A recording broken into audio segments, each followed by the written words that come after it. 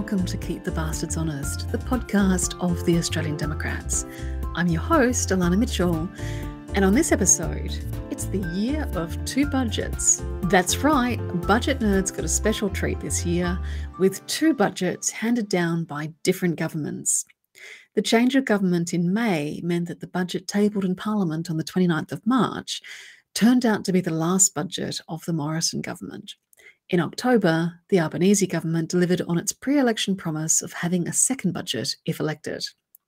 Steve Baty and Rhiannon Kernot join me to review the first budget of the Albanese government. I need to warn you that Rhiannon's microphone wasn't at its best in this recording, and some of her insights were lost due to poor audio. There's a couple of sections where it sounds like Steve and I are nattering away and Rhiannon can't get a word in edgewise, but it's due to me having to snip out a couple of her contributions as they were inaudible. Thankfully, most of Rhiannon's audio was usable, although the quality varies in a couple of places. My apologies for this. The challenges of remote recording means that we're at the mercy of both technology and the NBN, and things don't always go as planned. Steve, Rhiannon and I pay our respects to the traditional custodians of the lands upon which we met and their elders past and present. Sovereignty never ceded.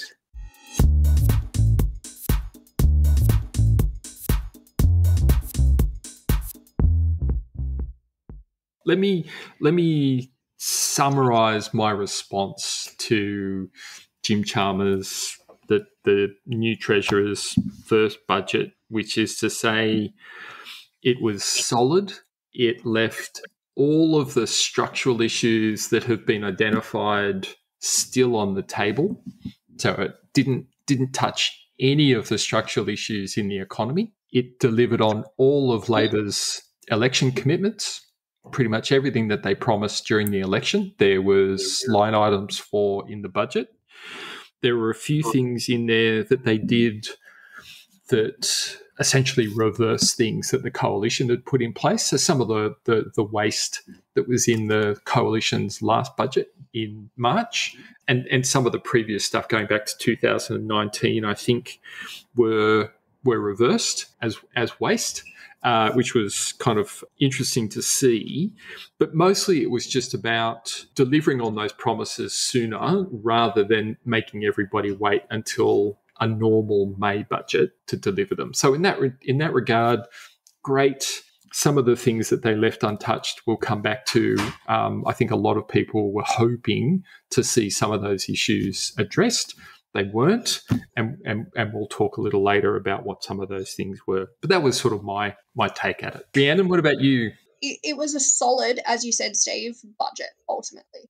I think there were a couple of things that were really exciting to see. Investment for the referendum for Uluru 7.5, fantastic. I think, increasing parental leave over the next few years, fantastic. All those sorts of things. I'm sure we'll go into them more, but yeah, a couple of those as really big highlights of this budget. Yeah, it was solid. I'm not gonna try and tear it apart when it was reasonably. It was okay. Yeah, you're both right. Like it was a very solid, very, shall we say, responsible response to the highly pork-filled election budget that the previous government sort of laid down just before the election was called. And I feel like it was a tidying up exercise and a sort of laying a new foundation for them to build on in future budgets and addressing the really over the top, basically attempt to buy votes that the coalition did in their final budget, which, let's face it, I mean, there was a clear need for a review of spending commitments that were made in the lead up to the 2022 budget in light of that election result and that sort of thing. The one thing that really stood out for me was, we've spoken in previous podcasts, budget podcasts, about the knife of austerity. And the one area that this budget did not address on any level was removing that knife of austerity from the backs of the most vulnerable. And I think that was a massive missed opportunity in some ways. I do understand to a degree why they possibly felt they couldn't do anything, but that's a political choice. That's not a ethical, moral, shall we say, humanitarian choice.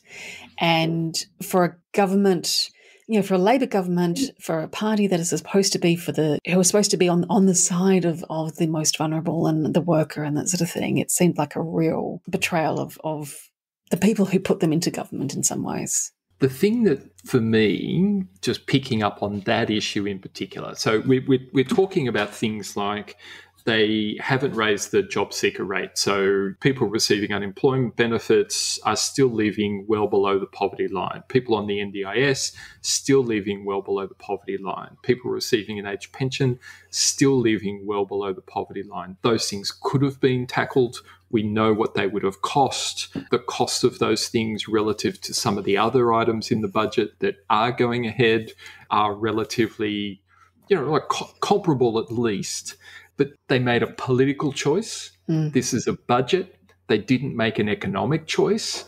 It's not good economics to not raise that rate. It's not good economics to not invest in those people, and it would be an investment.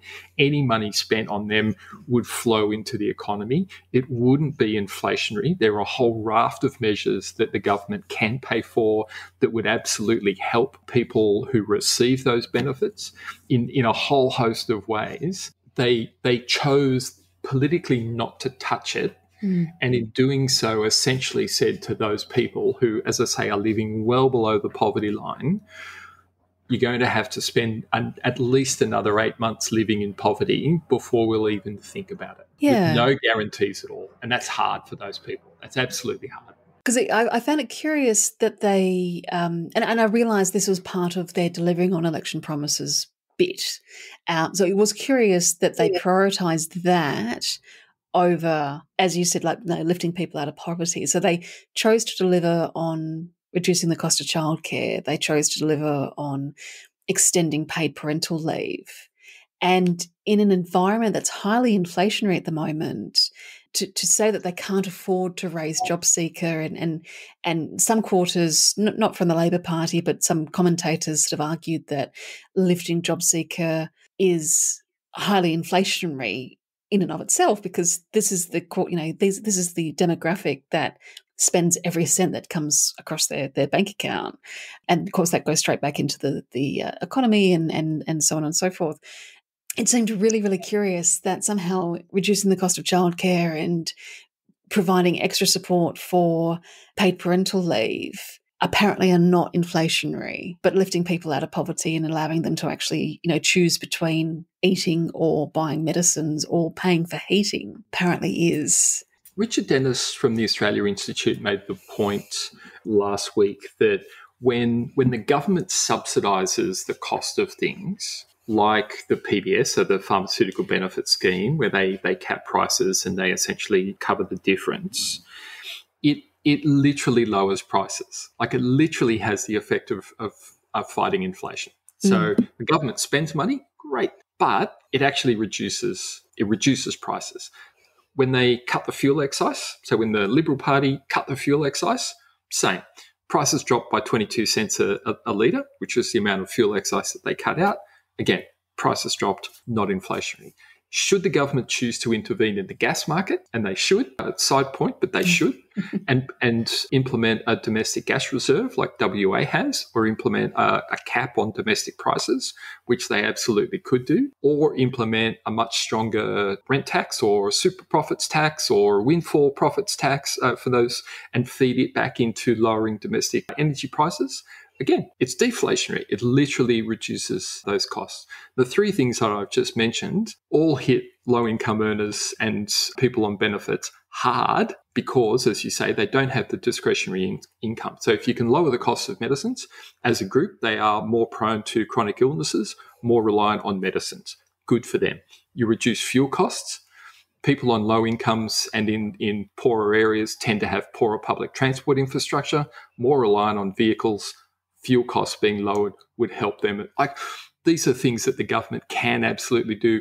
Fuel costs, gas prices, get your energy costs down, heating, cooking bills, those sorts of things as well. Again, wonderful, wonderful ways that the government spend money and reduce prices and help a group of the population. So they didn't have to raise the job seeker rate, but they've done nothing to help them either. They did, I think, extend the number or the types of medicines that were available on the PBS. So there was that's that one part, small absolutely. part. Yes, Yeah. yes. And they did put a cap on those prices. Like that is an area where they absolutely have done something, and that is following through on one of those election promises. You're right. Yeah. So yes, we'll give them a pass on that one. But it just I found it slightly frustrating because at the moment there's been their first budget. They have so much political capital to spend, and for a government that has made it that A, hit the ground running really, really hard, and B, made it very, very clear that that's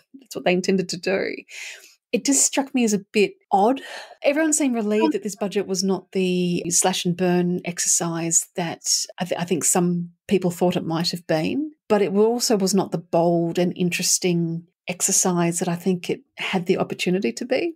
And maybe I just expected too much of them. I don't know. I just felt that there was a great deal of scope for them to do really quite innovative, governing in the interest of the nation stuff.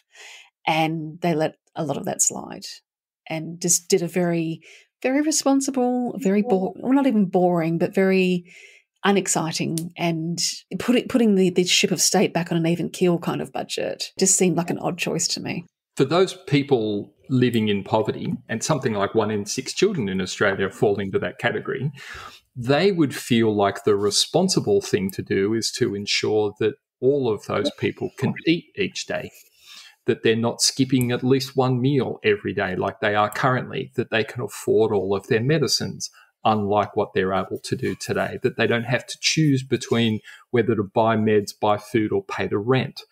Those sorts of things. They would argue, I think, that the responsible thing to do would be to address that disparity in terms of their standard of living versus the standard of living that you see in other parts of the country and in other groups of people. That might be argued to be the responsible thing to do. We weren't short on money to boost manufacturing or boost local manufacturing. We weren't short on money to spend on defence. We weren't short on money to spend on keeping the state street tax cuts in the budget, and we will absolutely touch on that a little bit later.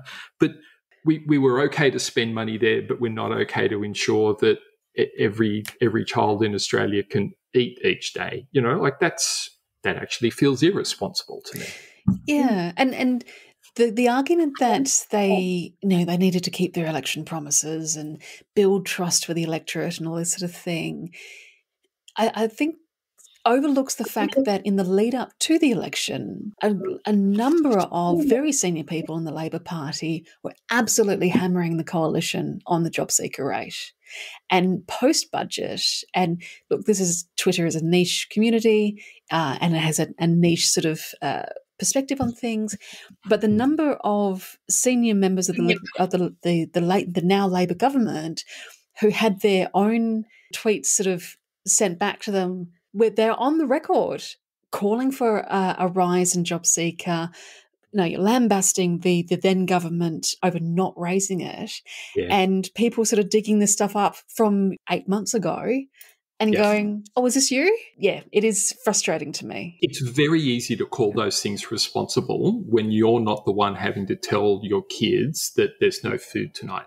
Exactly. Like it's really easy to call those things responsible, just like it's really easy to say that it was responsible to take those extra profits from iron ore, coal exports. There was tens of billions of dollars that came unexpectedly, fell on the bottom line, which they chose to bank rather than spend. It's really easy when you're not the one having to make that choice. Do we eat or do we cover rent today?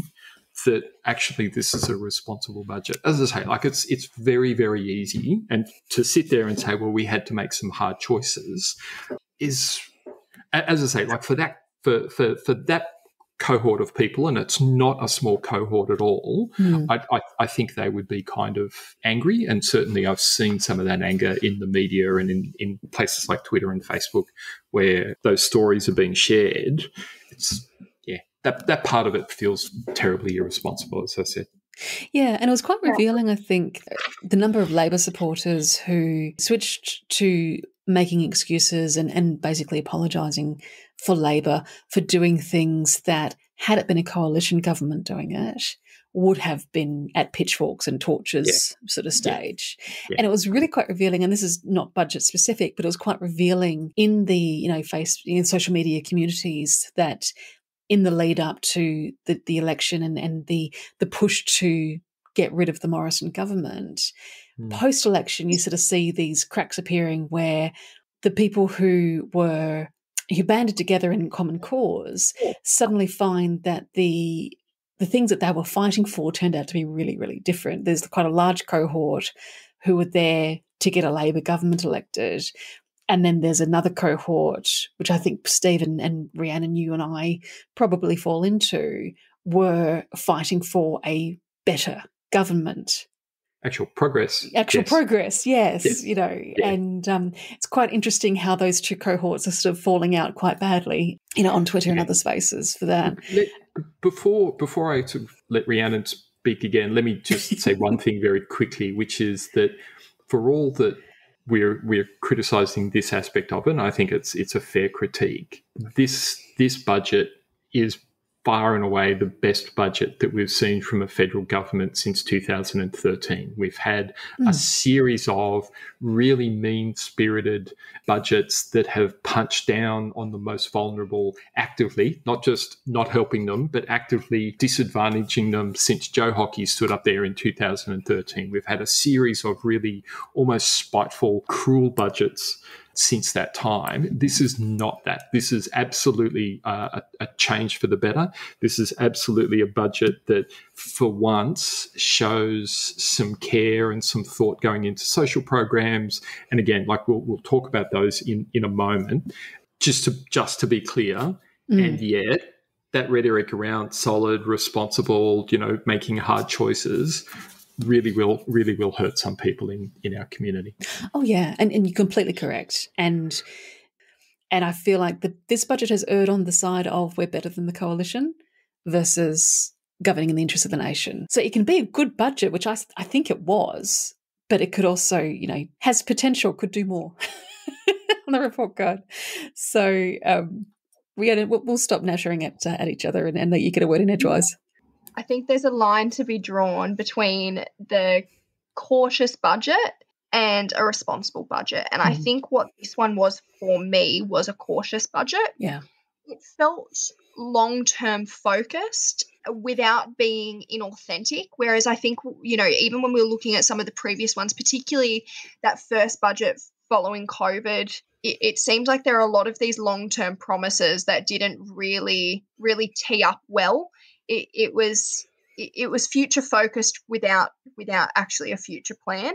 This one feels like there is a bit more of a vision of where we're going to be, and I think very much that vision is Middle Australia, which I don't think, compared to say some of the last couple of budgets, I don't think we're looking at something that is really big support of high income earners. I don't think we're seeing that massive investment in big business or anything like that. We're also not seeing our people sitting below the poverty line massively supported. This is a budget for Middle Australia, which is very much the voter basis. And so maybe while we are questioning who the Labor Party is supporting, I think in some sense they are still playing to that Aussie battler who's just getting on and getting by and, starting their family and trying to buy a house and isn't relying on job seeker, but also isn't thriving. And this is a budget for Middle Australia. I think you can see that in things like the $15 billion towards boosting manufacturing,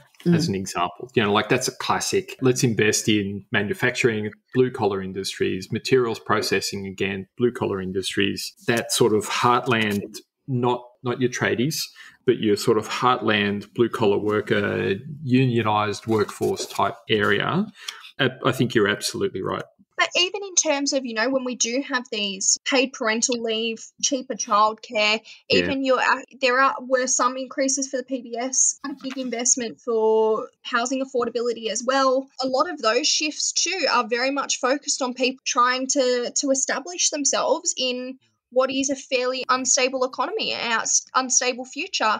And I think even in terms of some of the investment in defence or anything like that, obviously we are looking, one of the I think it was the first line of the global outlook, or one of the primary things concerned was obviously what's happening in the Ukraine as well, and the instability that has occurred in that. And obviously what we've then invested in our defence there and how that flows on. But I still think it's very much representing this older image of what Australia is like. We're the Anzacs, we're the battlers, we get on and get the job done, living in this very harsh country.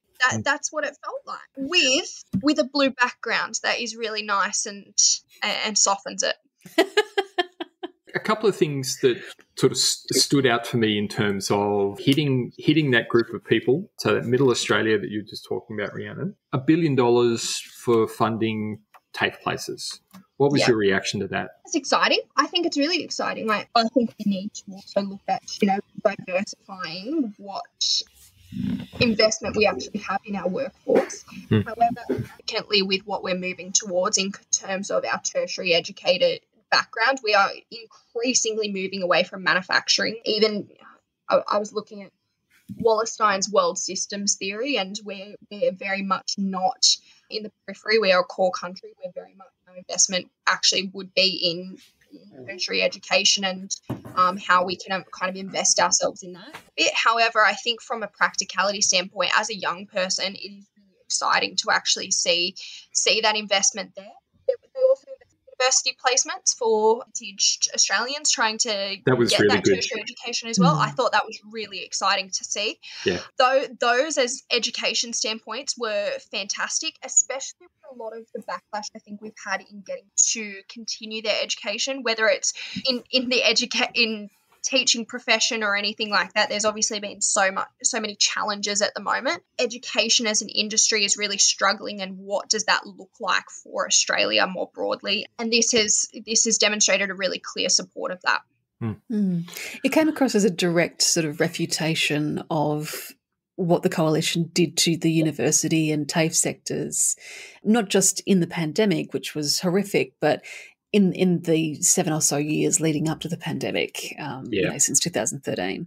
That seemed like classic Labor greatest hits kind of stuff, and it was really good to see, Yeah.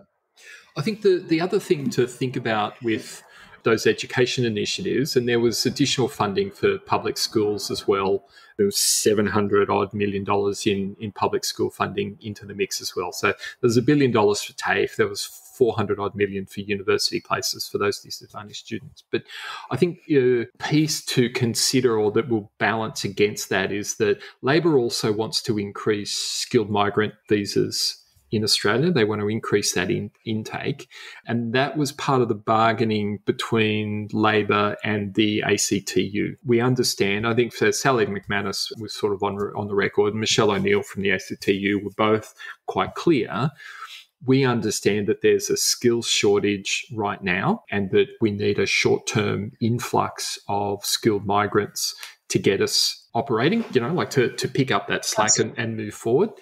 But we want to see investment in TAFE, universities, local skills. We want to make sure that you're investing in a local workforce, not just bringing in workers from overseas. They're not coming to take our jobs. Well, they're not coming to take our jobs. But that's what it is in terms of, okay, well, we can have all these people.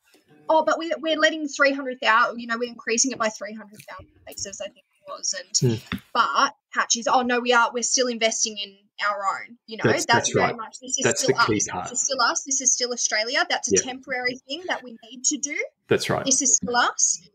Those TAFE students are coming out in 2-3 years' time. No, this is investment in us. Exactly right. Either way, I still think it is an exciting thing. I think very much it does do that. It gives that very clear Labor-Liberal divide that it's a budget. What are you going to expect? Of course, I think it is very much tapping into those other decisions that have now been made as well in terms of bringing in skilled migrants as well. But either way, it's a good thing for Aussie students. It's also pro-business.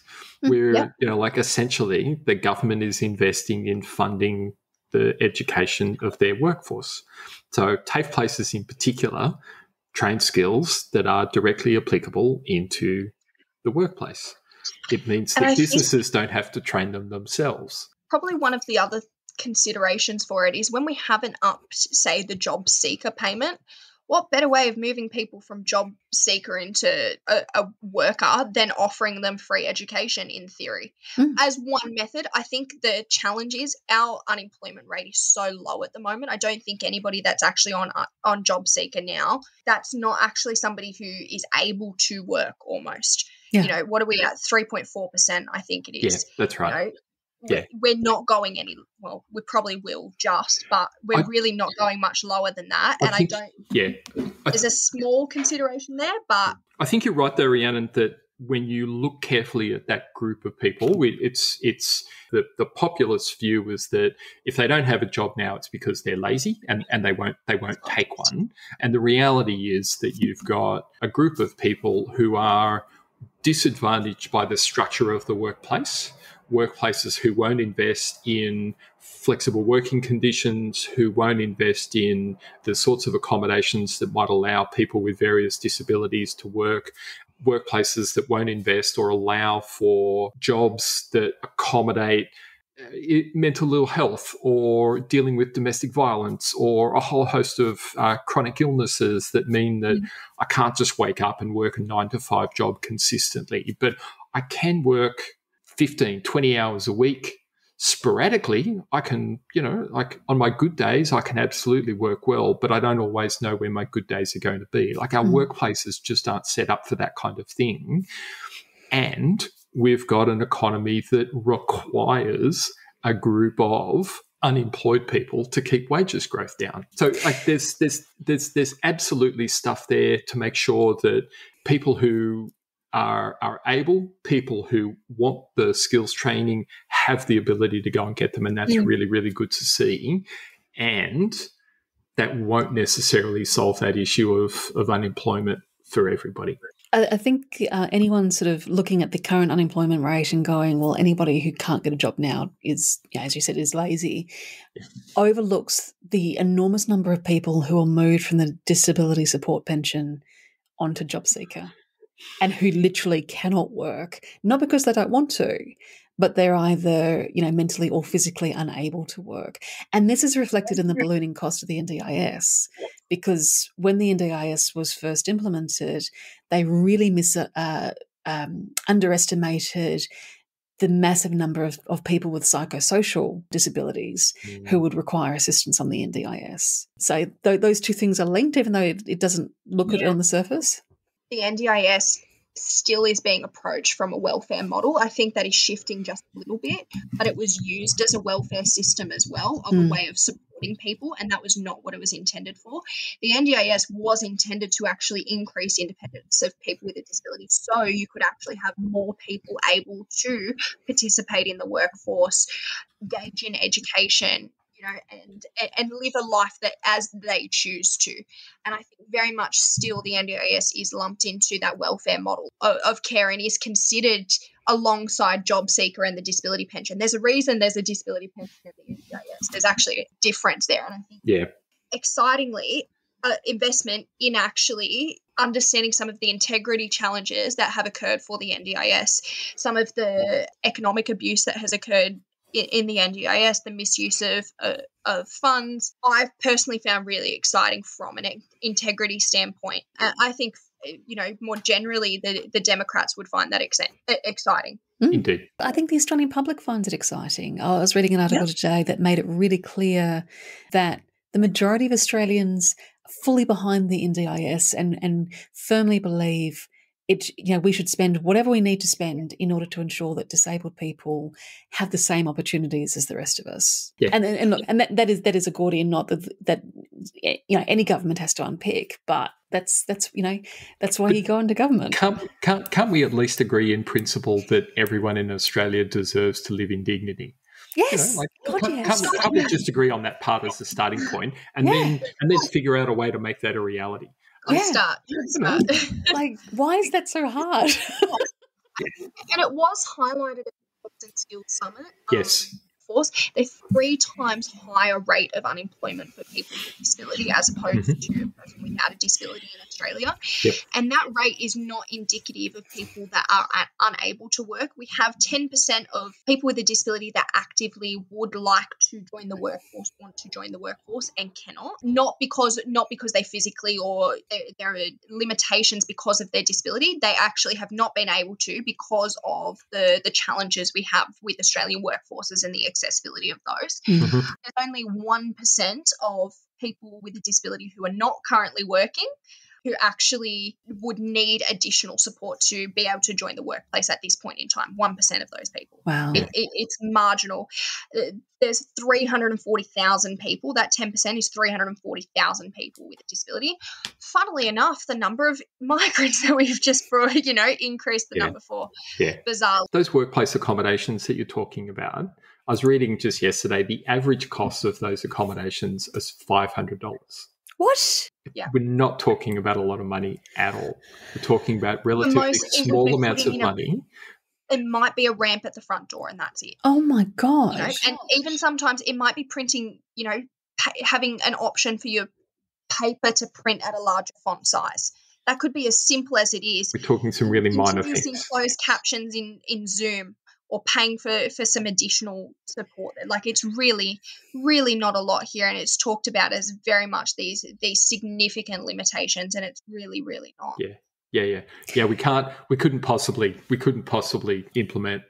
We'd go out of business if we had to accommodate all of these needs. And the reality is, in a lot of cases, we're talking about really, really small amounts of money and really, really simple changes. A small amount of money for what I think would be like an enormous investment, because that return on that small amount of money, I think, would be huge to have a enthusiastic and skilled person come into your workplace.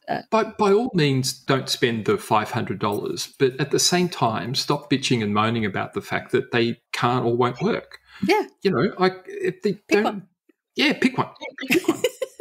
But I actually think you're right. I think we're missing out on a huge opportunity by not providing an environment within which everybody is able to work and contribute if that's what they want to do. And there's a whole other conversation there to be had around tying our worth and our value in economic terms only, rather than the contributions that every person makes to society, irrespective of their economic productivity. But just in the context of the budget, just in the context of the economy, we really are missing out by isolating that group and keeping them out of the workplace and the workforce. There was a great report done, the Accenture Equality report, that actually, even if we want to place it from a productivity standpoint, I think in that productivity was 4 times higher in workplaces that were actively inclusive of people with a disability. The returns for stakeholders was 3 times higher if you were a champion, and then 4 times higher if you were a long-standing advocate for people with a disability. And then the inclusion of people with a disability longer term as well are about 15 times more loyal to than people without a disability. I think has been invested here a little bit in ensuring the NDIS is kind of being performed in a better manner, let's call it that, in a better manner that is in line with what it was intended to be. I think that's the success of this budget. And it's interesting because the death of neoliberalism is probably a topic for a podcast all of its own. But it's been interesting over the last few years as the pandemic just kicked the stool out from underneath that this sort of every person for themselves, it's up to each of us to thrive on our own merit mentality that came through with neoliberalism.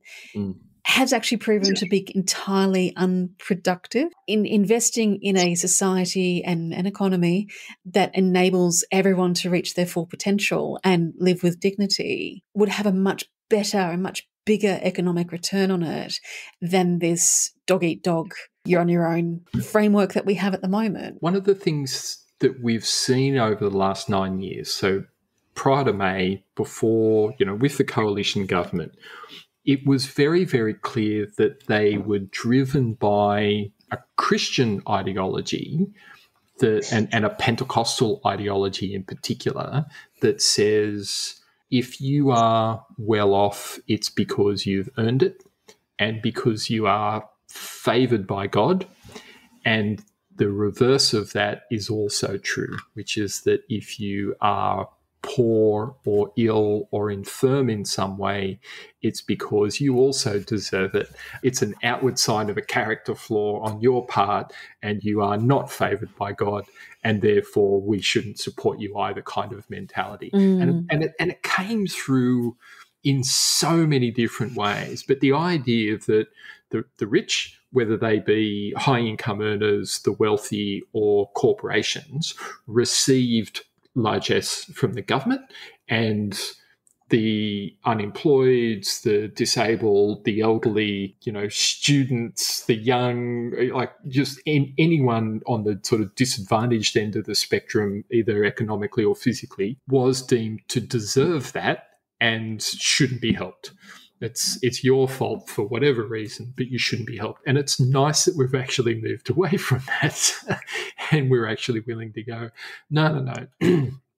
These are systemic issues, and these are structural issues, and this is exactly what you see given the makeup and structure of a democratic and capitalist society.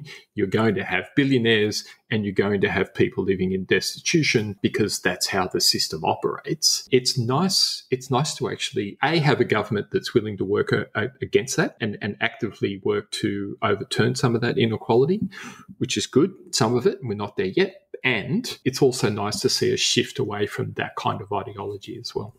Yeah, there was a real sort of move to, embracing the Victorian sort of thing of the deserving and the undeserving poor. And the number of people who fell into the undeserving poor column was increasing rapidly. Yes. To the point that there was no deserving poor. Well, interesting that you say that. Yes, there were. Oh, and, okay. And the ones that we saw, suddenly we saw a whole bunch of people fall into the deserving poor category as a result of the pandemic. Oh, a whole bunch of people who weren't like those other unemployed people. These were otherwise deserving people who just found themselves to be unemployed, circumstances beyond their control. It was now okay to actually double the job seeker rate and provide those people with a dignified quality of life, but only because suddenly there were good people and deserving people in that bucket. Otherwise, and as soon as the economy started to pick up again, it was fine to put everyone back into destitution level benefits because we were back to the undeserving poor in that cohort. It was amazing to watch. It was incredible, yeah. And you had the real sense that if they had been able to carve out those deserving poor people and only give them a dignified life and leave the long-term unemployed. Oh, yeah. You were on, your job seeker before COVID started, so unfortunately you stay on that one. Anybody that now adds to it, that you get the big buck. If that could have been justified in any sort of absolutely. Oh, yeah. Not even just justified. If it had been administratively possible without it being like a gigantic nightmare, they would have done it. The problem was that it was not legislatively possible because the unemployment program was there and it was a catch-all. And I suspect you're both exactly correct. If they could have, they absolutely would have. And as soon as they could reverse it, they did. Yeah, and it does highlight the enormous challenges and essentially the enormous mess that the Albanese government has inherited. And I don't want to sound like I'm sort of laying into the Albanese government first chance I get, but they clearly have a vision for being a two-term government. I mean, Anthony Albanese has made no secret of this, and statistics say that he's quite likely to be at least a two-term government. And so he is playing the long game. They are, as you were saying, Rhiannon, they are building towards something. And this is the first foundation stone laid in that journey. And I 100% get that, totally behind that. I look forward to seeing their vision for the nation and what they try and implement. But I still think they could have been braver. But again, we'll stop labouring that point. Speaking of bravery, climate change was mentioned once. during the budget speech. I'm informed that it was mentioned once about 17 minutes in, but only once. Despite that, Labor did deliver on budget, an election commitment to invest $20 billion in transmission infrastructure, which has been earmarked. It's been identified by the Australian Energy Market Operator in their integrated systems plan, in their step change model or their step change scenario. We need this investment in transmission lines in order to provide for the more distributed energy generation that comes from grid scale and community-based solar and wind generation. So $20 billion on that over the next, it's probably 10 years, but I didn't catch on the night what they were saying, but 5 years. Oh, so it's just over the forward estimates. They also had an additional $5 billion for loans and direct investment, and that was definitely for 4 years. Yeah, okay. I think it was all over those. Part. Yeah. Yeah. They also did add a tax cut for electric hybrid vehicles that didn't include the luxury vehicles, which I thought was really good to see. Yeah. I went over to New Zealand not long ago, and they've got quite an investment there. I think it's city-based, so it was very much around Auckland. It was lovely to see every car you got in was a Prius. If you got an Uber anywhere, it was a Prius, which was fantastic. Yep. It was very exciting, very quiet city. That was really exciting. It was one of those smaller moves that, it was good. It's good. So those things, that's a clear and very specific investment, finally, of a substantial amount of money. $20 billion is what the energy market operator estimates is going to be required. So it's consistent with what the experts are requesting. It's consistent with what that plan requires. And it's consistent with a scenario that sees, I think, something like 90% of the electricity generation in Australia shift to renewables by 2032 or something. It's a significant investment that moves us substantially forward on that road to net zero or zero carbon emissions. That was really, really good to see. I can't fault that. So it's doing what the national market, the energy market operator was asking for. The energy market operator was doing what it was asked to do, which is lay out a credible plan that gets us to zero emissions from our energy grid in a time frame. They did that. They update it each year. The most recent one says we need $20 billion in transmission, and Labor have delivered $20 billion in investment. I'm kind of happy with that, right? Yeah. Like that's all good. Tick, tick, tick. Awesome. Yeah, that's how we want government to operate, right? Exactly. Experts lay out a plan based on really good science and evidence. Government funds it and doesn't dig around with it. Yeah. Evidence-based governance. Who knew? It's crazy. Yeah. When it works, it works. Yeah. And like I said, there was quite a bit to like about this budget, and their investment in addressing domestic violence is also good. Also good, yeah. Not nearly enough, again, to make up for the massive cuts that have taken place over the last 9 years of coalition rule. But it was a very firm stake in the ground and a very, very firm goal that they've laid out that they want to achieve. Which so there were a few elements to it which I thought were interesting, but I wanted to hear your take on it. So there's 10 days paid domestic violence leave, like paid leave in the case of domestic violence. So if you're trying to escape from domestic violence, 10 days paid leave. Okay, great. But over 6 years, there was $1.7 billion, and I'm not familiar enough with the various plans that have been circulating to understand what that's like in terms of what advocacy groups think is needed. Is it a good amount of money, or is it not enough? Or I'm not clear on that one. I'm not 100% sure. The one that I'm pretty positive on that has been fairly in line with what is needed, at least as an immediate response. There was $169 million designated to new frontline workers for Great. Always there's the question of, could we do more? Could we, absolutely. Yeah, and I think to be fair to the federal government, it's one of those vexed situations where state governments and even local councils also have to step up and get involved. And so there has to be like a coordinated effort across differing levels of government, differing responses. And I mean, what feeds into this also is police forces and the way they respond to domestic violence situations and things. So it's sadly is not one of those scenarios that we can just fund properly and magic happens and that ceases to be a crisis. It's it really is one of those things where we have to work on not just attitudes within government, in differing levels of government, it's attitudes within the police force, within society, and even things like implementing all of the elements of the Respect at Work report. The one major one that has not been touched yet is putting a positive duty of care onto employers to ensure that their workplaces are harassment free. And so it's one of those things where it's funding is crucial because so much funding for frontline services has been cut over the last decade. But we need those sort of social engineering, not soft legislation, but sort of the soft thingies to drive cultural change. So there was $46 million invested over 4 years for a start campaign. So that's having a look and really trying to change the attitude values we actually are seeing socially.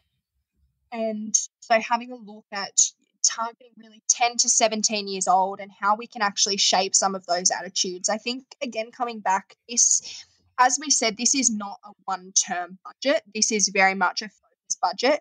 And I think this is one of those key things. That there is no direct benefit to investing in something, not in terms of a vote, in terms of anything like that. There is an ethical response, I think, to supporting women and changing something that is a very prevalent issue within Australian society. And very much that's what this investment is. To have that thing as we're looking at attitude, the absolute, get-go of young people, 10 to 17 years old, I think is...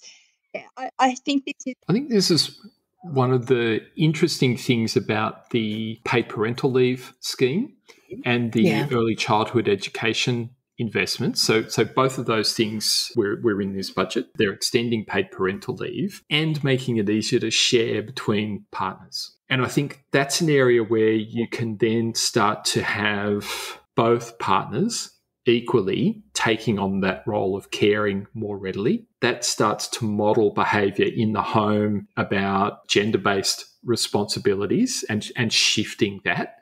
And I think once you start shifting those sorts of stereotypes and those sorts of models, that absolutely flows through into issues around domination, control, financial coercion or economic coercion and control. Like those sorts of issues will also start to fall away and be addressed as well, because some of those core stereotypes are being eroded in multiple different ways. I think that's really important to see. Oh, yeah. And both like the childcare and paid parental leave policies are key foundational imperatives for enabling women to have much greater financial independence. The issue of solving domestic violence in this country, like it's not a neat little policy bucket that you can just toss money into and it solves it. There are so many other areas of the budget that on the surface don't look like they're part of that conundrum, but feed into it. And things like paid parental leave, childcare support, even lower PBS costs, so people can get the healthcare they need. Those are all sorts of supporting infrastructure. If that makes sense. Yeah, but this will flow through into later careers for women, or like just more broadly, where you close the gender pay gap, which means the argument that, the husband earns more than the wife does or than the mother does, therefore he should stay at work, otherwise the household loses income type thing. You change that kind of disparity by putting in place early childhood education, which means women can get back into the workplace more quickly. The hit that they take to their careers and their earning potential is reduced as well. those sorts of things start to flow through, so that the second child, the third child, if families choose to have one, there's not that great a disparity, because it does compound at the moment. As soon as you have that first child and you take that hit to your career and you take that hit to your earnings potential, the likelihood that you will also be the primary carer for the second child goes up. Yeah. Simple as that, right? Because if you're able to make that economic rationale on the first child, then on the second child, you'll absolutely make it again, because that's going to make a whole lot more sense. These sorts of things compound year on year on year. It means that women will absolutely have more financial independence, not just when they're in their 20s or 30s and their childbearing years, but when they retire. Yes. When they're in their divorce years and menopausal years and their retirement years, which is currently the fastest growing group of people experiencing homelessness. It's older women in their 50s and 60s, because they lack that financial stability. They lack that financial foundation. They were overly reliant, because they had to be, on the earnings of their partner. And then they get screwed over later in life. Yeah. It's a classic case of they spend their entire lives caring for everyone else, and then are just, left homeless at the end of it all. Yeah, it's a good set of moves. And again, it's nice to have a government that's willing to invest in social programs that have these long-term benefits. It's not going to solve it in year one. No. But by year 20, and it may take that long, solving some of these issues is going to take a number of years. But you're not going to solve it in one budget. You've just got to put in place the things that will compound over time, so that those systemic changes and those systemic feedback loops operate year in and year out. Yeah, and the suggestion that people are expecting Labor to solve these things in the first budget, I think, is a bit disingenuous. Yeah. Because no one is. But, I think the argument was you could have done better and could have been bolder. It's not, well, you're 5 months in government and you've not fixed everything. You guys are a failure. Yeah. That's a straw man.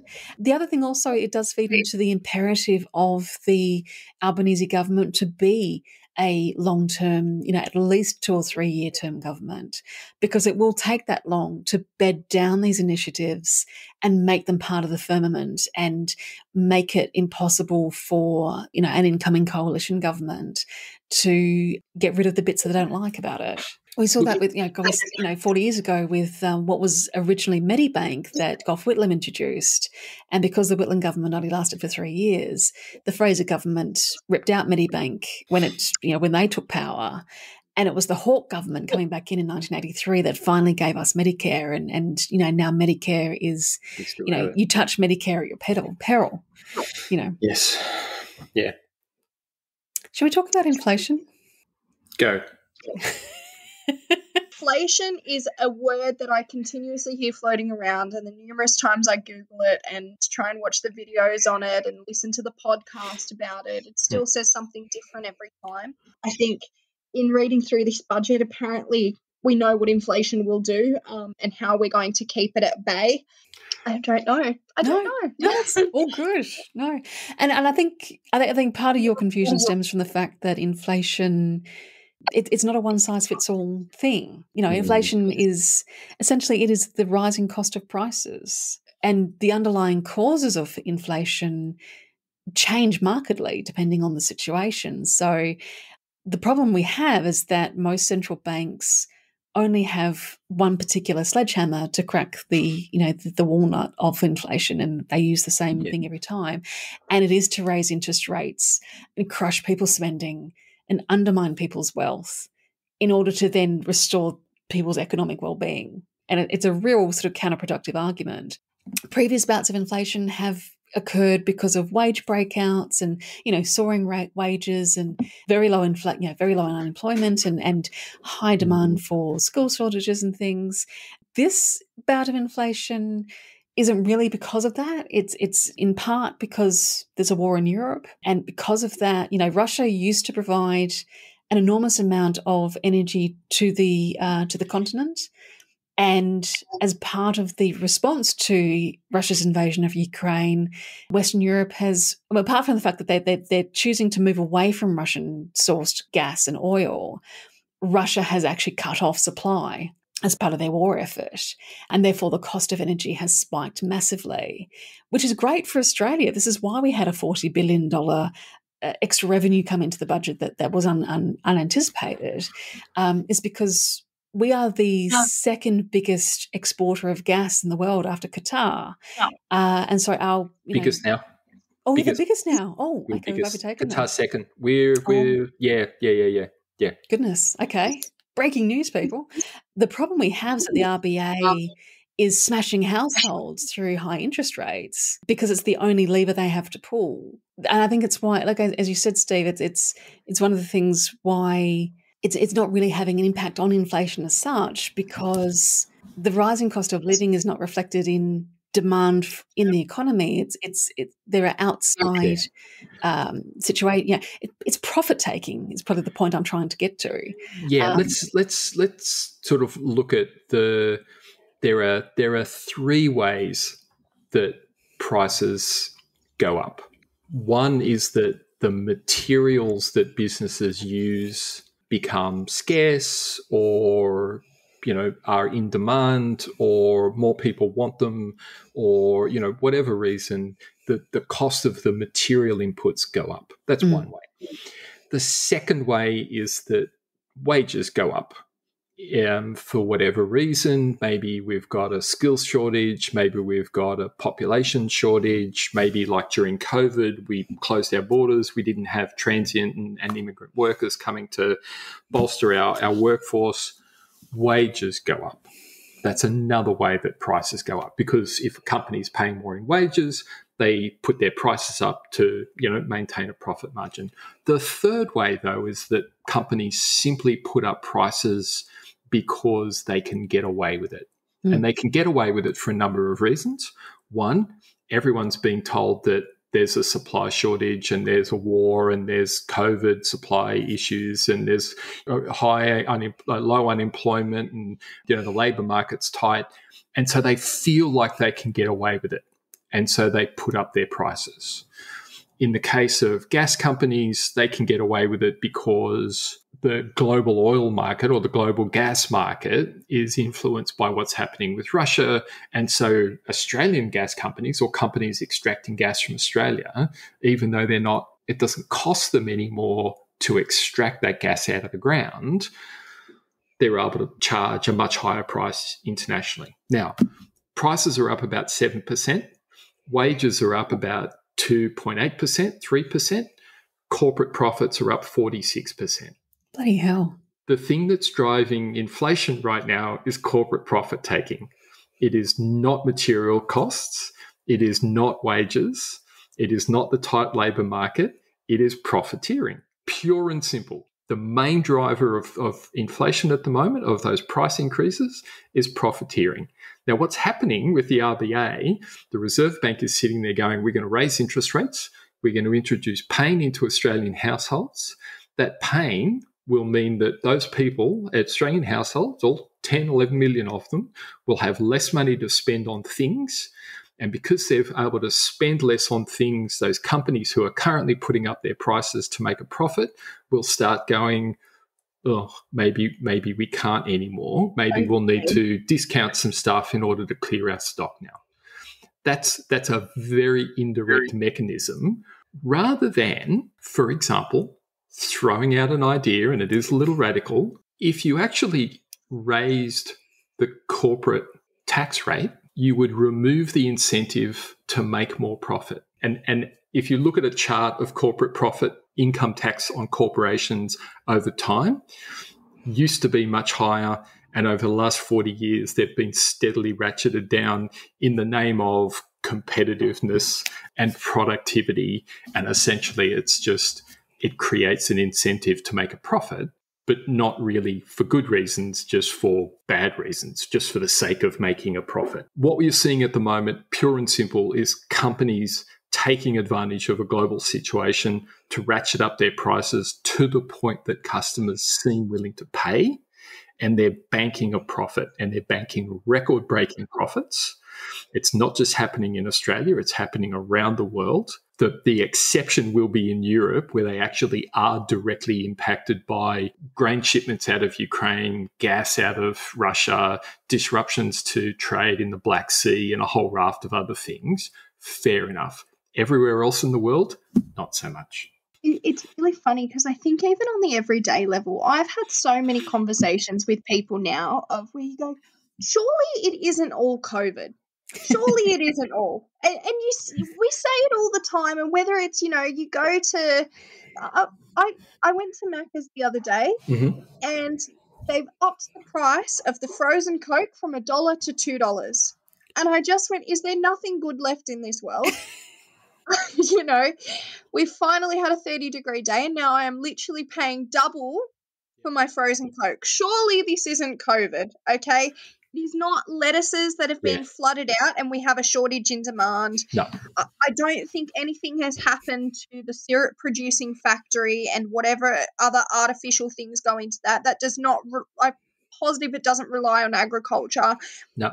I don't think the cost of water has yet completely doubled. They don't pay for water. Well, for their frozen drink. They don't actually pay for the water. There you go. So why has my frozen Coke now doubled? Because they can. Mm-hmm. Because they can. And I think this is the thing that, whilst that is my very small example of my everyday impacts, I was very incredibly upset. By the way, if you go to the My Macca's app, you can get it for $1 still. So, invest in that. Service do charge. with that what you will. Yeah.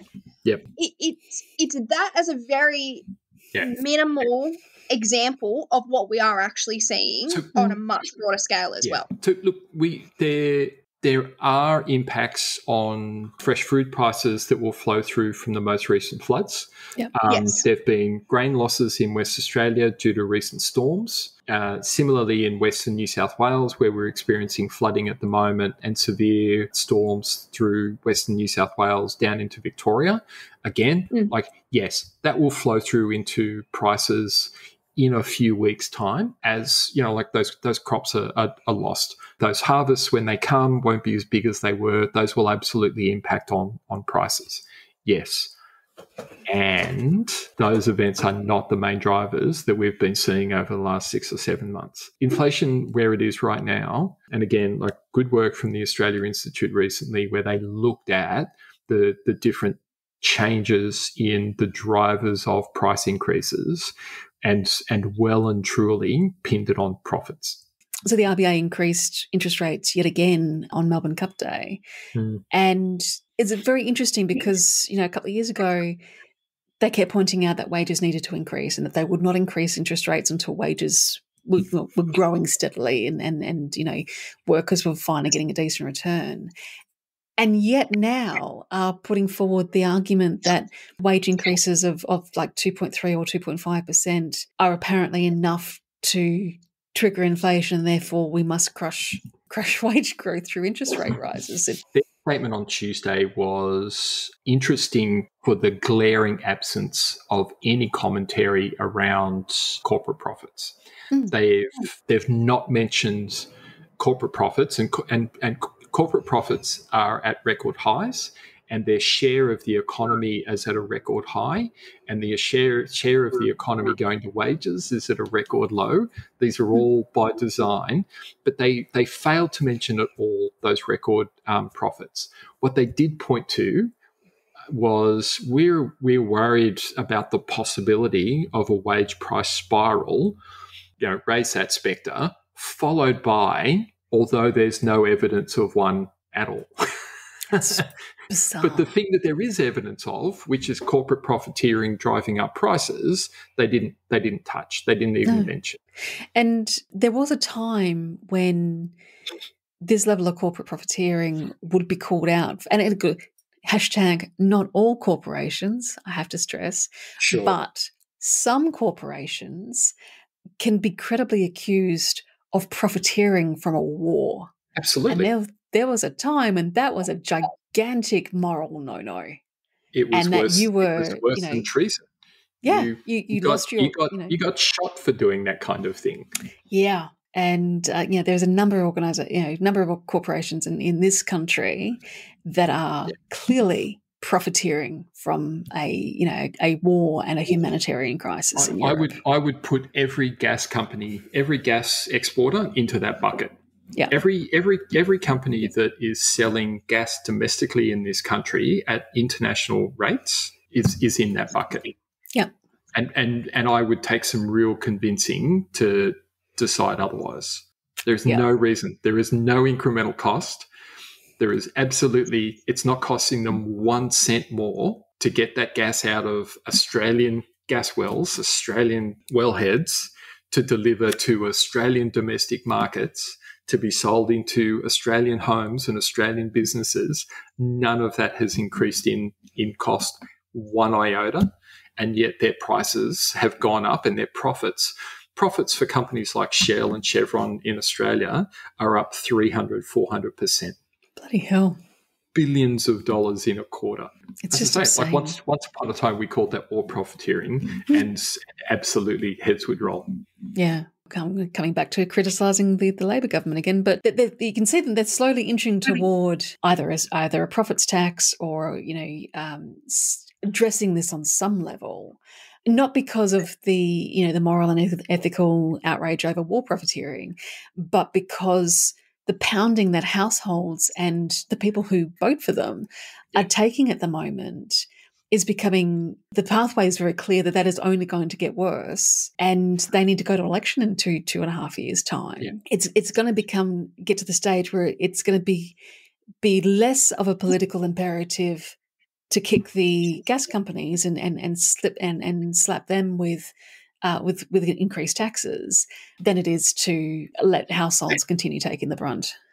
And look, by the time they get around to actually introducing a windfall profits tax, there won't be any. Yeah. The war will be over and the gas prices will return to normal because we've got no cover anymore. But it's one of the key sort of structural issues in the economy that they've left unaddressed. So resources rent tax, or PRRT, is currently delivering bugger all tax to the Australian people for resources that international companies are taking out of our country and selling overseas, or even selling back to us at enormous profits. We get bugger all for that. A windfall profits tax would be something else.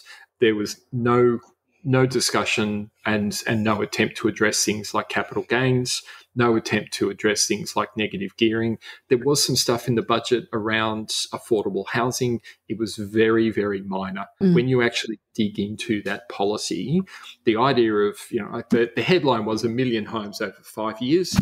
Guess how many homes the commercial industry delivered in Australia over the last 5 years? Oh, let me guess. 1 million? It was 1 million. Well done. Oh. You win a teddy bear. Anything from the top shelf. It sounds great, but essentially it's delivering exactly what industry delivered all on its own previously.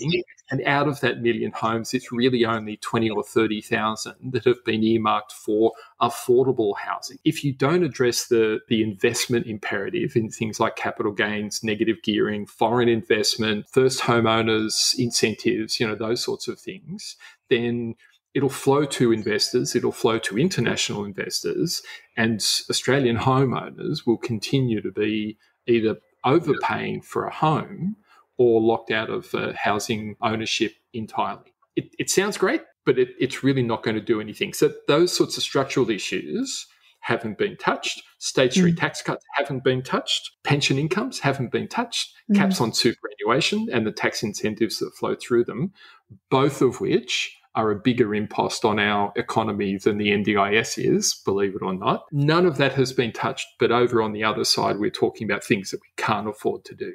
Yeah. Come May, I hope that list of things that I've just gone through is on the table and we start talking seriously about addressing some of those issues.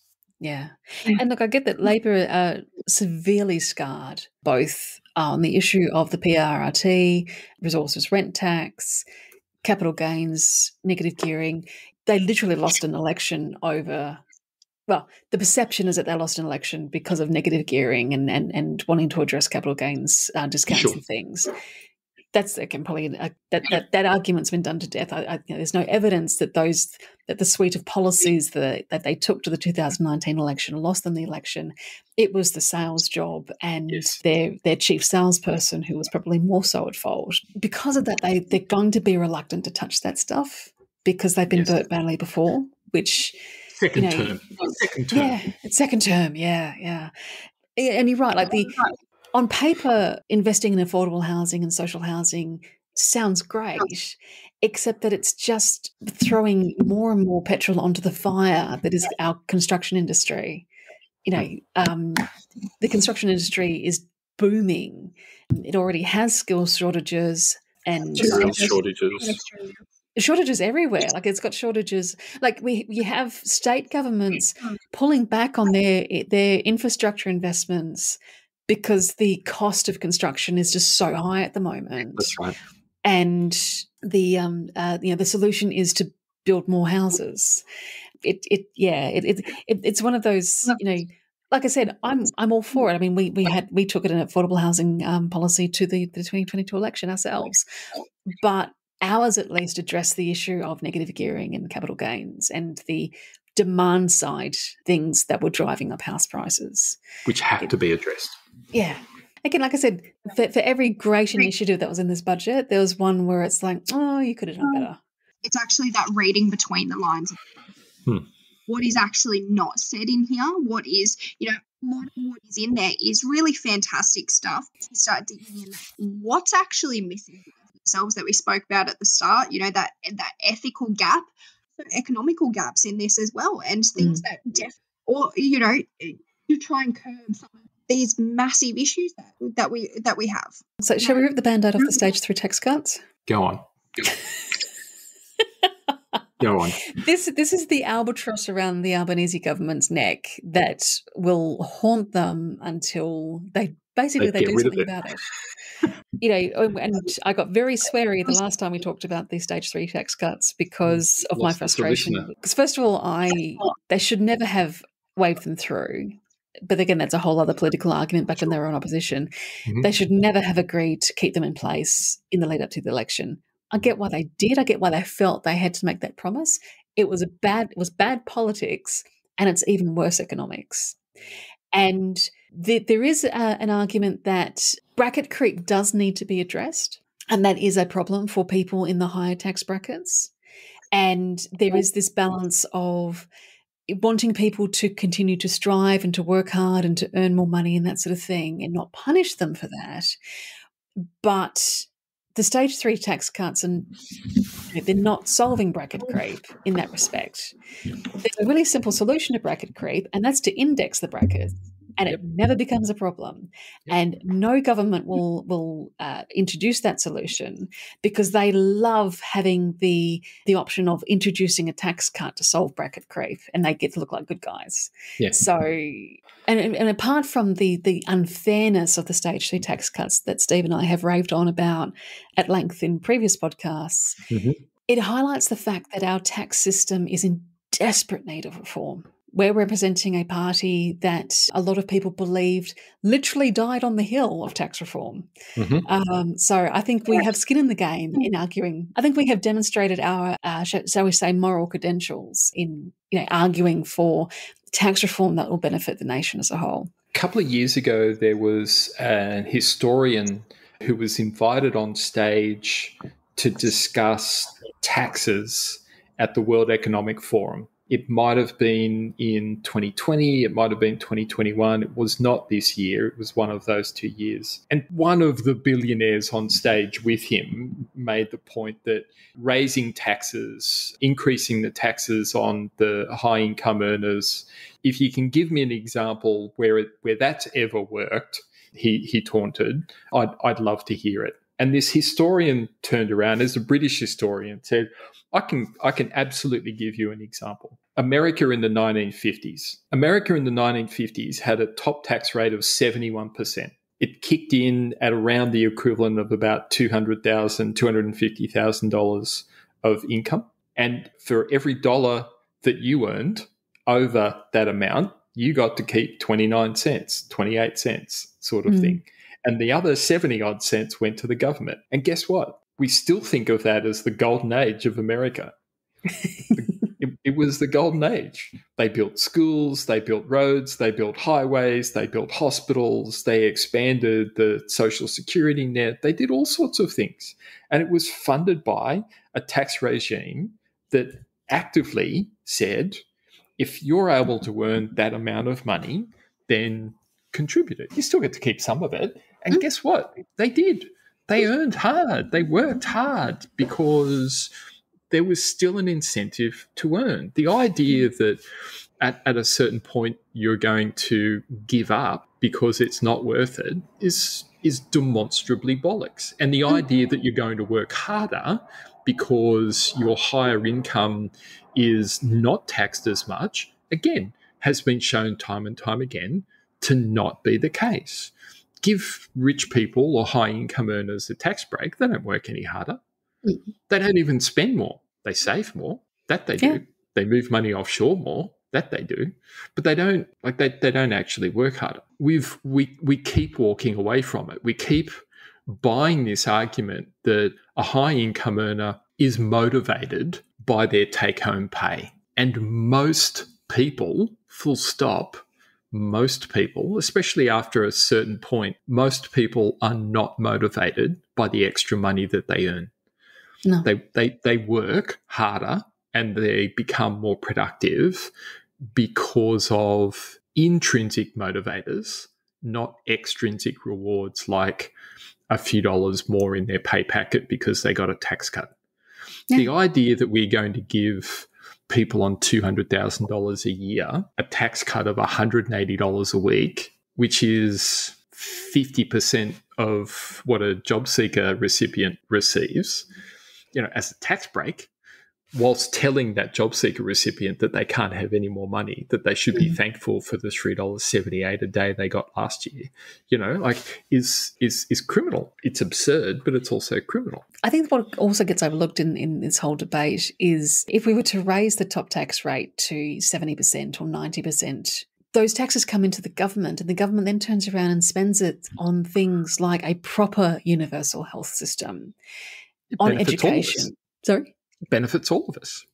Exactly. We would have money to actually spend on health and education and social services and all the the infrastructure and the big ticket stuff that we come together as collectively as a society to build for the benefit of all. That gets funded properly. Just because you're getting taxed at 90%, it doesn't mean you're missing out. No. You're benefiting in a myriad of ways far beyond what had you been taxed at 30%, far beyond that portion of money that would have come into your pocket.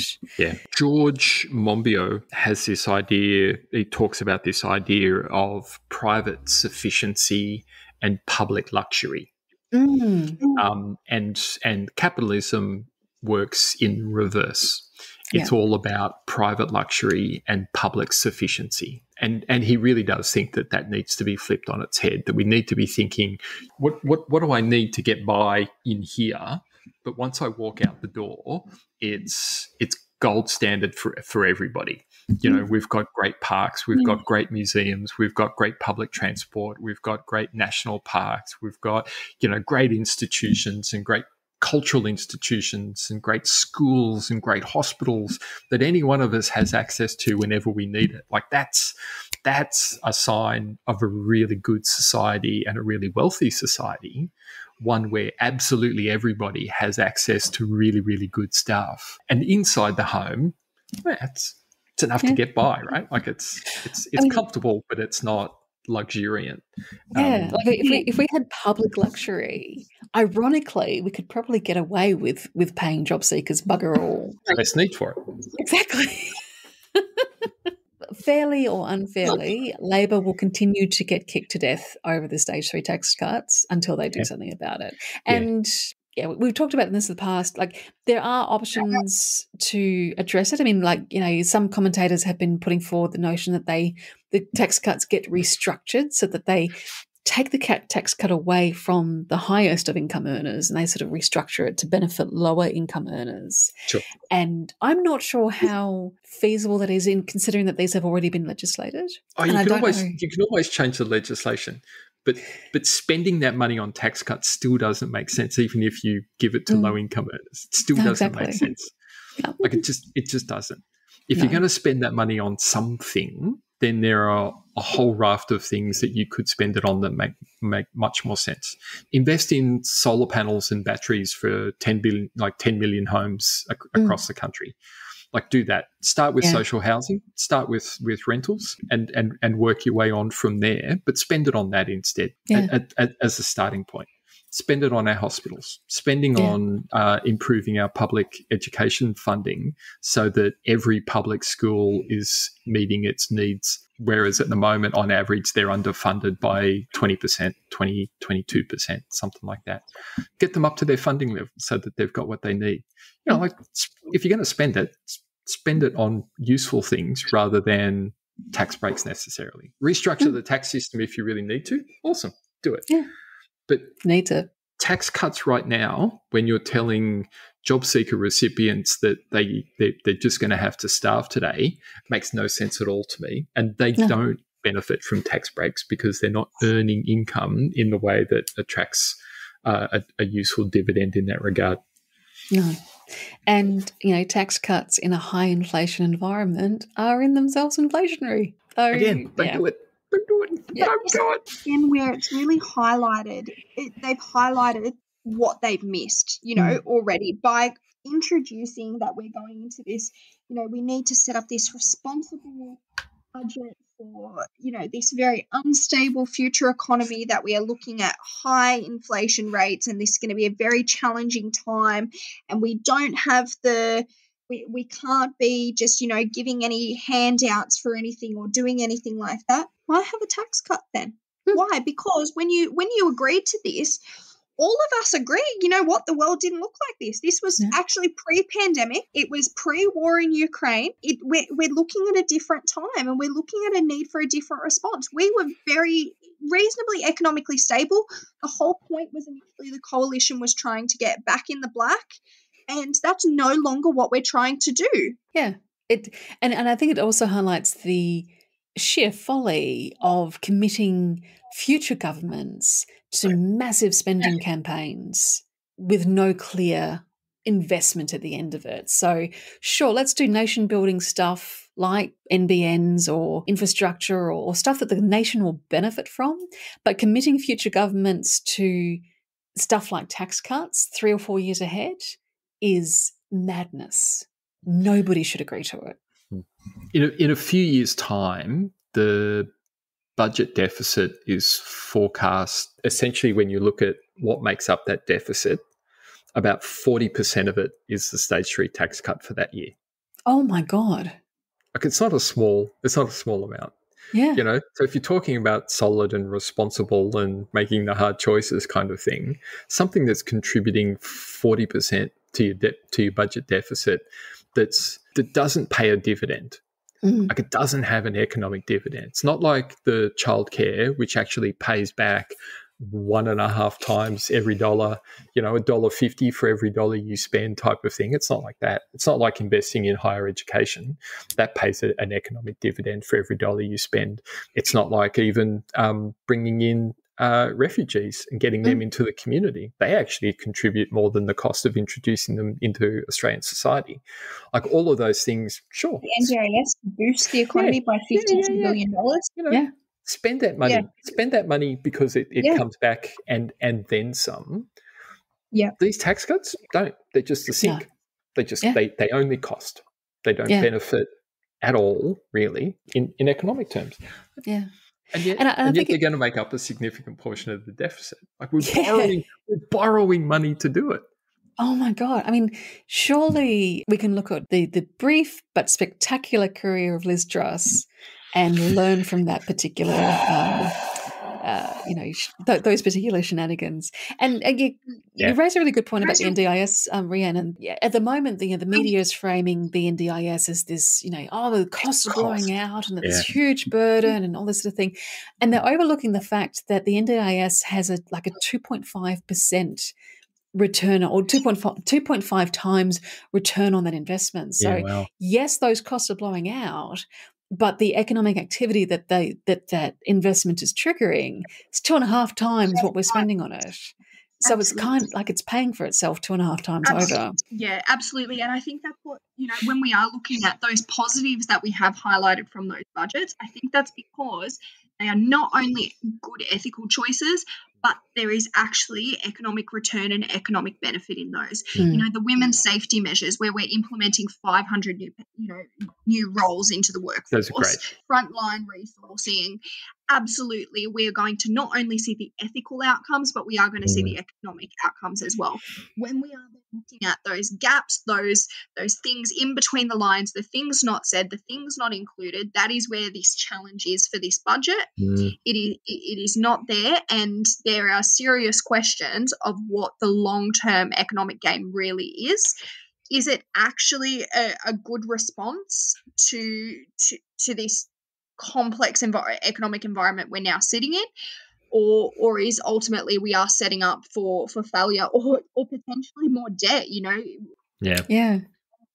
So time will tell. I mean, we might look back on this budget and go, it was really great. It was a great first step, and I really hope that we do.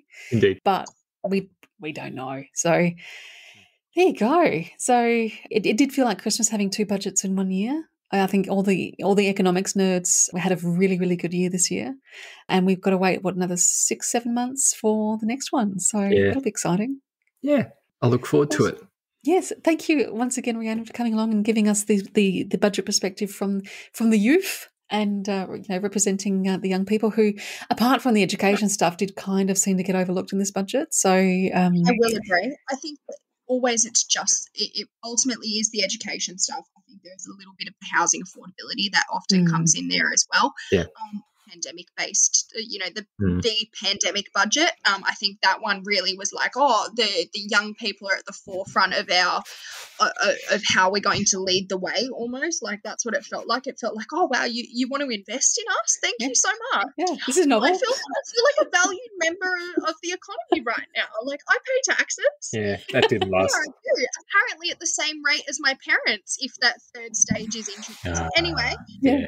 Once again, coming back, this was a budget for Middle Australia. This is a budget for families. It is a budget for 30, your 30, 40-year-olds who are reasonably well into their careers and, looking at how can I better my livelihood. Yeah. One day we'll have a youth-focused budget. That'll be building for the future because you guys are our future. So anyway, thanks again. It was wonderful to chat. And we'll reconvene in May.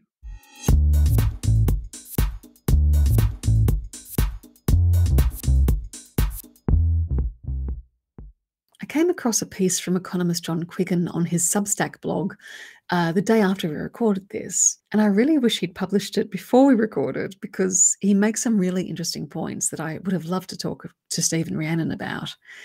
I'm going to try and do a quick summary now and also point you to the original article, which I've linked in the show notes.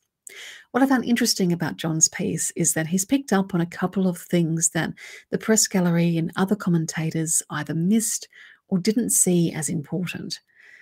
The main subject of his observations is this steady as she goes narrative that emerged post-budget and that Rhiannon picked up on as a cautious budget for Middle Australia. Here's a snippet from the article summing it up. First, given that Labor has just taken office, steady as she goes implies maintaining the course set by the previous government. For the millions of Australians who voted for a change, this is hardly encouraging. More fundamentally, if the Labor government is merely tweaking the policy settings of the previous government, why bother having a second budget for 2022-23? The information on Australia's economic situation provided in the budget is undoubtedly important, but could have been provided in the mid-year economic and fiscal outlook statement, which was due in any case. He goes on to point out that a lot of the headline items announced in the budget, like the extension to paid parental leave and the housing policy, aren't due to start until 2024. So why announce them in October 2022? They could easily have been included in either the 2023 or 2024 budgets. And I think what John has revealed is that this budget was as nakedly political as the coalition's vote-buying pre-election budget back in March. Turning this economic update into a budget, with all the ceremony and theatre associated with the handing down of a budget, the lock-up, the Treasurer's budget address, the opposition leader's budget reply, the days of busy work generated for the press gallery as they pick the budget apart and analyse and comment on it. It was an attention-getting exercise, a moment in which the Albanese government could get the attention of the entire country, from the media to the public service to the electorate, and say, we are in charge now. And I think it worked. As a political power play, it was very effective. Dutton's budget reply speech was neither impactful or memorable, and kind of revealing of how shallow the talent pool in what's left of the coalition really is. It's going to make the budget in May 2023 very interesting. I think that budget is going to reveal the character of the Albanese government, and it may be the catalyst for determining how they govern in their second term, and whether they govern with a majority or not. It's possible the biggest threat to the Albanese government's longevity will be the crossbench rather than the opposition. If you thought the 2022 election meant that politics was going to return to being boring and complacent, you might be in for a disappointment. Keep the Bastards Honest is brought to you by the Australian Democrats. This episode was edited and produced by me, Elana Mitchell. If you'd like to keep in touch, you can find us on Facebook, Twitter, Instagram, YouTube, and LinkedIn by searching for Australian Democrats, and you can see what we stand for, what we value, and what our policy positions are at our website at democrats.org.au. Until next time, thanks for listening.